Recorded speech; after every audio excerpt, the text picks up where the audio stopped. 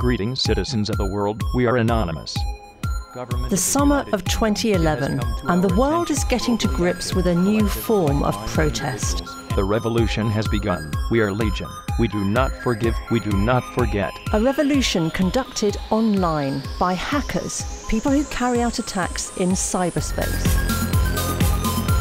It's not a game. This is a crime. It's purely using technology to commit that crime on a global scale. I don't feel like a criminal. I just feel like a kid that put his creativity in the wrong place at the wrong time. This online revolution involved attacks on computer systems and on websites, rather than fighting for a cause in the real physical world. Carried out by so-called hacktivists, leaderless but grouped under the name of Anonymous. Then Lulzsec appears, a jokey splinter group, more chaotic than Anonymous. Lulzsec was like a rock band. Lulzsec members were like rock stars. They were entertainers. Like Anonymous, they said they wanted information on the internet to be free, but Lulzsec also wanted to have a laugh. So was Lulzsec just a bunch of cyber jokers, or a threat that had to be taken seriously? In an exclusive interview, we speak to one of the group's key members before he was imprisoned. A rare glimpse into the secretive world of hacking.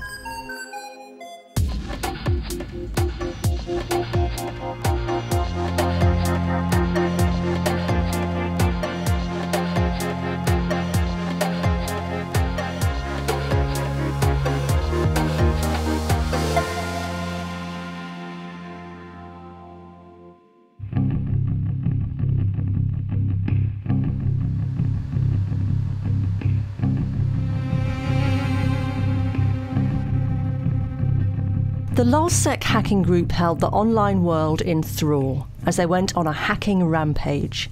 The name Lulzsec, or Lulz Security, derives from lulz being internet slang for the laughs.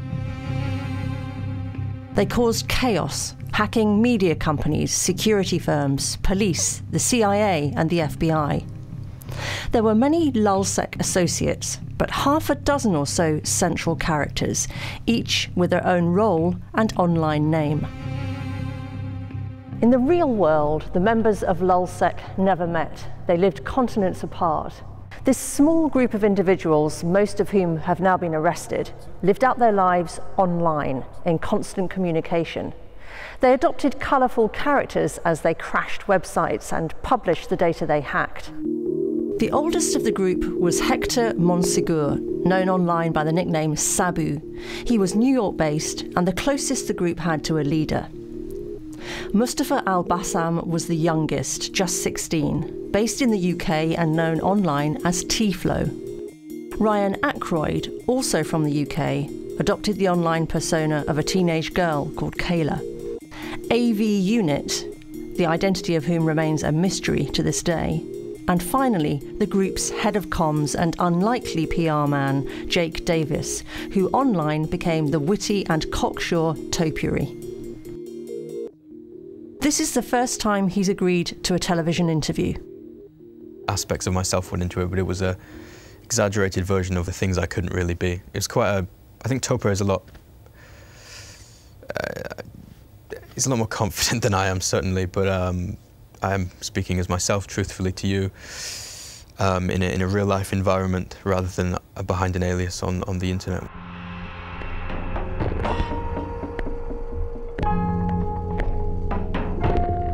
At the time, Jake was 17 and living on the remote Shetland Islands off the north coast of Scotland. His parents split up when he was very young, and then, when Jake was just 13, his stepfather died in a car crash. After being bullied at school, he became a near recluse. His mother and brother moved to England, and Jake was alone. He rejected the real world for internet chat rooms. I literally just made friends online, and the computer screen was like a God's eye view of the world to me. So just utter isolation, day and night, So of course sleeping patterns all over the place, and when your friend base is existent only through the internet, time zones become kind of irrelevant. Because there was no stimuli during the day outside, there were no social groups I would hang out with. I would sleep during the day and feel no responsibility. So it was a very limited world. It's a world that you can see and hear, but that's it. You can't touch the internet. You can't feel it. You can't kind of smell it or taste it or sense it. So it's a world kind of devoid of empathy. It was my world. It was a very cynical world, and I became a very cynical person within that world. Parmi Olsen is a journalist who wrote about many of Lulzsek's attacks when they were at their most active. She's since spoken to the key players about the time they spent planning and discussing hacks online in chat rooms, like-minded communities where conversations are fast-moving, often intense and introspective. It can be very, very lively one minute, but also very negative the next. There can be a lot of backbiting and bitchiness and paranoia as well. And it's just very, very up and down. Like online, if you imagine the kind of office politics that you experience in a normal office, multiply that by 3, and that's what you get in Anonymous. And so these guys get very, very stressed and very emotional, even though they're just sitting there. The thing they're being connected to is an incredibly dramatic world. It's a frenetic amount of activity and stuff going on in their heads. The attacks took 2 forms. The first evaded an organisation's security to infiltrate, then extract data, sometimes confidential, and publish that for the world to see. This is traditional hacking. The second, known as a DDoS attack, or distributed denial of service, marshalled thousands of computers to take aim at a website and flood it with requests for information until it crashed. The group discussed these attacks in hidden parts of the internet that most of us aren't even aware of. Well, here in London, there might be some areas which you know have more crime or are somehow shady. And you typically don't go there unless you have a reason. And the same thing applies to the internet. There are shady areas of the internet, areas you have no idea even exist. Areas completely outside of the normal web where you surf with your browsers, services and systems where you need special clients to even see the discussions going on in them. Which means normal people have no idea this dark side of the internet exists, but it certainly does. And because internet is just a reflection of the real world, it probably always will. Lulzsek's targets were an eclectic mix, only loosely political, often prankish in nature. Members of the group have been indicted in the US for allegedly stealing and publishing a database containing details of 70,000 potential contestants for the X Factor. In the UK, some have pleaded guilty to hacking the website of the Sun newspaper and replacing its front page with a false story that Rupert Murdoch had been found dead in his topiary garden. Their name is also linked to attacks on Sony when the games company was under fire from hackers across the internet, angry about what they saw as the company's blasé approach to keeping people's data secure. The way the group spoke to the world, directed by Jake Davis, defined the personality of Lulzsek, and there was an element of spin too. There were a lot of other splinter groups like Lulzsek that were around at the time and that have come out since then that didn't get anywhere near the kind of notoriety that they did. It's not just because Lulzsek was great at communicating and was witty and funny on Twitter and put out prolific press releases and chatted to journalists and whatever else. It was also because they did have 1 or 2 very, very skilled hackers within the group. So it was a confluence of circumstances and this meeting of minds and a small group of people who had actually just met each other a few months prior and kind of were getting closer and closer until they made this, what they thought was an elite team to inspire Anonymous. But definitely the issue of communicating and PR was so important in creating this mirage almost of a dangerous organization, a threatening group. Lulzsek had grabbed the attention of the world's media with the taunting, light-hearted tone of the publicity around their attacks. Taking a shot at big companies was one thing, but in amongst their targets were several law enforcement agencies. On their Twitter feed, Lulzsec boasted about bringing down a website linked to the FBI. They'd crashed the CIA's home site and sought to embarrass those whose job it is to investigate cybercrime, the UK's serious organised crime agency, SOCA, by forcing their website offline. Time to strike back, infiltrate. Attacking the police was a step too far, according to Mikko Hyppönen, who spent the last 20 years unpicking computer viruses and tracking down hackers.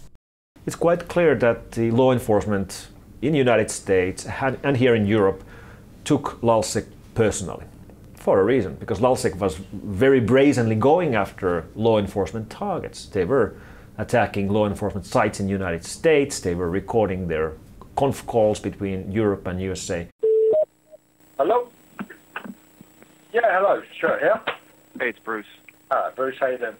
This is what he's talking about, a hacked conference call between Scotland Yard and the FBI, recorded and published in the name of Anonymous. So we've set back the further arrests of Kayla and Tiflo. The fact that the world could tune in and listen to the cybercrime teams as they discussed pursuit of Lulzsec was acutely embarrassing for law enforcement.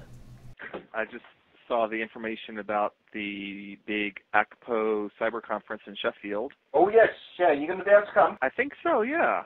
I've never been to Sheffield. You've missed nothing. It's a colour. Really? Oh yeah, I'm afraid so. It's not exactly a jewel in England's crown.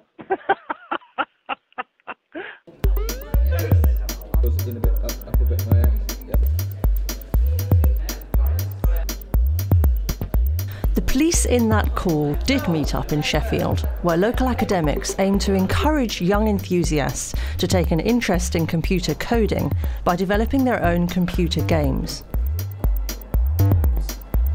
Everything else that we'd want. So what we need to do is we need to go into here and we need to pull an object out and put it into our scene. So,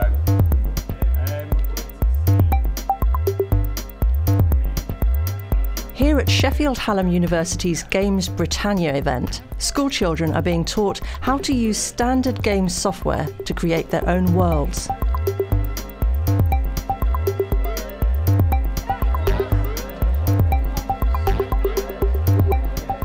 One of the academics at this same university briefed the police on cybersecurity and was then asked to get involved in the Lulzsec case.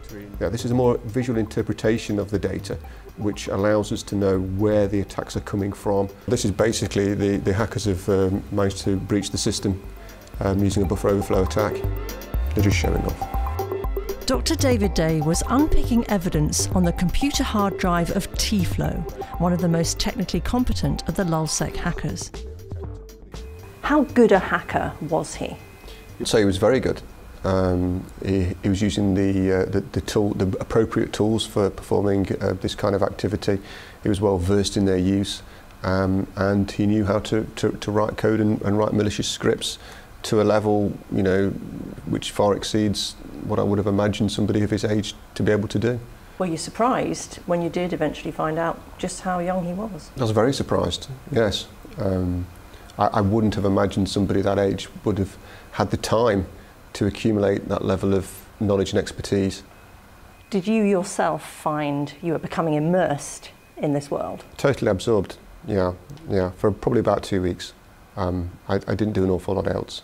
I spent a lot of my time hauled up. I was working long hours. On occasions where I found something that I found exciting, I got animated and maybe stayed up, you know, to the early hours of the morning, or sometimes in the night I'd wake up with an idea and have no option other than to get up and test my hypothesis. I mean, I totally understand, you know, how hacking can be thrilling, and I can identify with the thrill of the challenge of it and the sort of emotional reward that you get when you're successful. But the challenge is to convince young people that being on the right side of the internet can be just as much fun as the dark side, and that the consequences of hacking for what might appear to be a laugh are not worth it.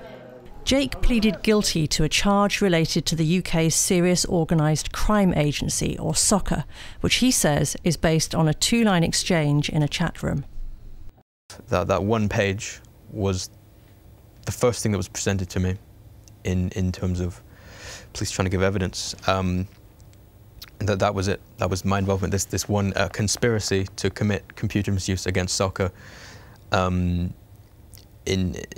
2 lines of text on a computer screen that I typed thousands, tens of thousands of lines of computer text a day, and these 2 little lines that I probably wrote 7 seconds apart, these stick with you, and these are worth a separate charge that's punishable by up to 10 years in prison. I suppose it doesn't matter though whether it's 2 lines or 10 lines. It's what it says. Well, I completely agree. I could have said don't go after soccer, but I said go after soccer. So, do you regret getting involved with the soccer situation? I regret 95% of the things I've ever typed on the internet, especially including those 2 or 3 lines of just, sure, let's go after these people, why not kind of thing. It can't hurt, and obviously it did hurt both the soccer and myself and others. We still come across individuals who don't appreciate that committing an attack on the internet is exactly the same as committing a physical type of attack. It has real world impact at the end of the day, whether that's financial loss, reputational harm or emotional harm. It's not a game. This is a crime. It's purely using technology to commit that crime, which, as we've seen, actually makes the attacks easier to commit on a larger scale and on a global scale. You get to explain that in the day of judgment, and your destruction is imminent. I know. Am I going to hell?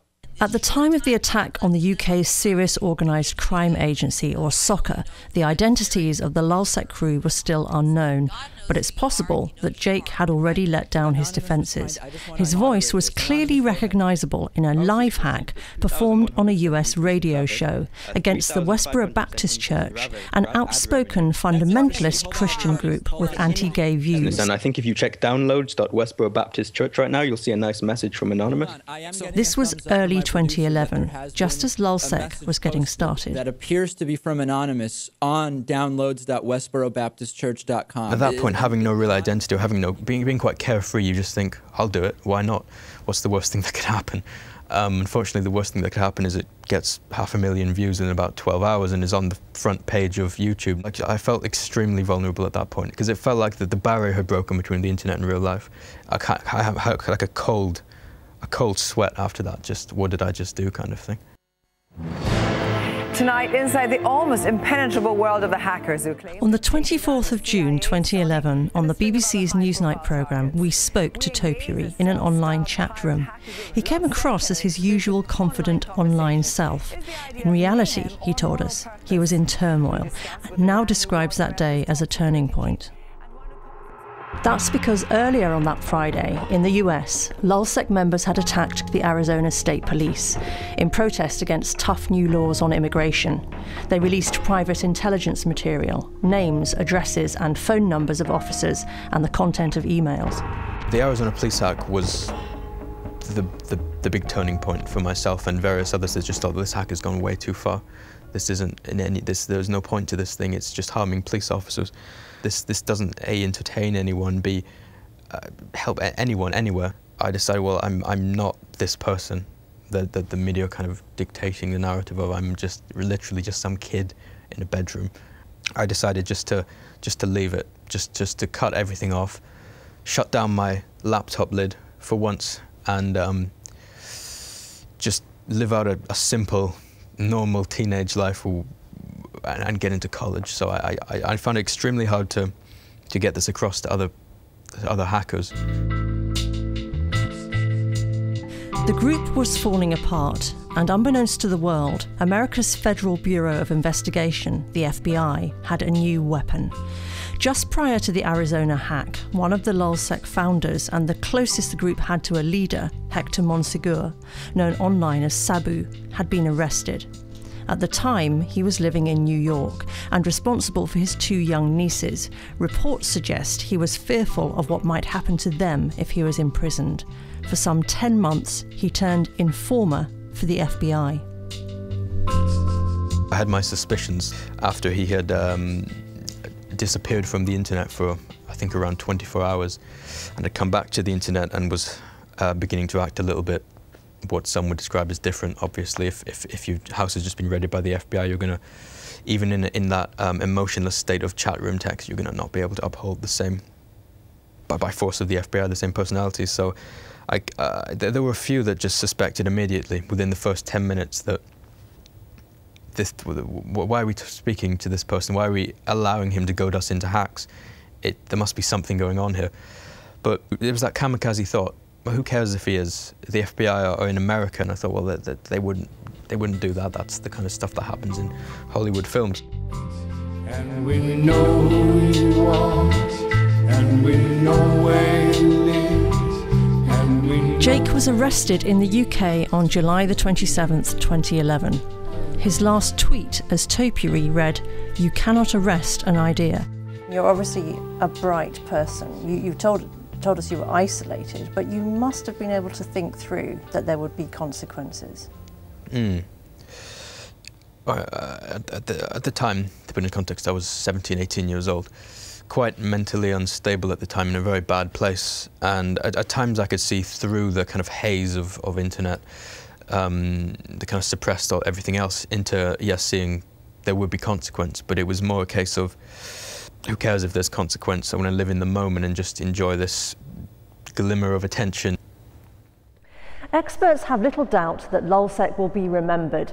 They achieved a rare thing, notoriety online and in the real world, in the brief time they existed, what they called their 50 days of lulls. But the outcome has not been a happy one for any of the Lulzsec crew. Sabu Hector Monsegur is awaiting trial in the US, charged with crimes that include not just hacking but bank fraud. In theory, he could face 124 years behind bars. Earlier this year, Tiflo, Mustafa Al-Bassam, was given a 20-month suspended sentence in the United Kingdom, so will serve no time, but will have to carry out 300 hours of unpaid work. Also in the UK, Kayla, Ryan Ackroyd, was jailed for 30 months and is expected to serve half of that. AV Unit remains unidentified. Anyone committing a crime, whether it's a physical crime or a crime on the internet, potentially a global, using global associates or infrastructure abroad, using proxies to hide their identity, that will be investigated. They will be arrested and they will be prosecuted, and that's the message that needs to go out there. We will work with our global partners and industry to bring these individuals to justice. When you look at groups like Anonymous or Lulzsec, this is not our main enemy. Yes, they broke the law. Yes, they should be punished. But I'm much more worried about organized criminal gangs from Russia, from Ukraine, from Romania, from China, from Brazil. Gangs which are actually stealing money. Gangs which are actually making millions with their attacks. I've spoken to many hackers who've been caught. Many of them feel they could have been really useful in securing systems, but for a reason or another they went to the wrong path, or they didn't have the opportunities, or they made some mistakes. But the same thing they keep telling me the same thing over and over again. If they could change what happens, they would rather be on the other side. They would rather be on our side. So should we be trying harder to steer young people away from the seemingly glamorous world of hacking and harnessing their skills? The irony is, we need the people who have the skill sets and the kind of personalities that enjoy hacking to come over and join us in the forensic side and the intrusion detection side. We need people with their kind of skills and abilities and with their desire for puzzle solving to be on the other side of the fence. Do you have a message for people who might look at what you've done and in some way copycat that situation? I hope I've not resulted in copycats. If you have that passion to do something, to outlet your creativity, you have nothing else to do, try to find something beyond the front door rather than get sucked into the computer world. Because if you get sucked into the computer world, you get dependent on it. If you're dependent on it, it's very hard to say no to some things that you will later come to regret. Jake Davis was given a 24-month sentence. He'd already been under police restrictions which counted against this time, so is reaching the end of some 38 days imprisonment.